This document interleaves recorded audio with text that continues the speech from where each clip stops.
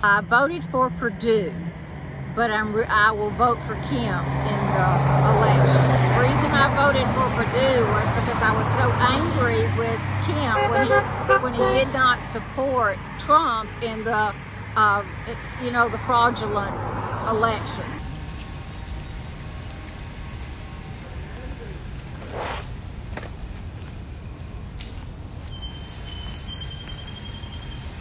In the governor's race, I'm actually going for David Perdue, and Trump's influence on David Perdue and his election and his campaign has helped a great deal in my personal opinion, because when Trump was in office, he did a lot for this country. He did a great deal to help small businesses and the people that were more struggling in the world compared to the rich and the powerful, and it helped a bunch because my family owns a small company, and that helped us tremendously more than we could even explain.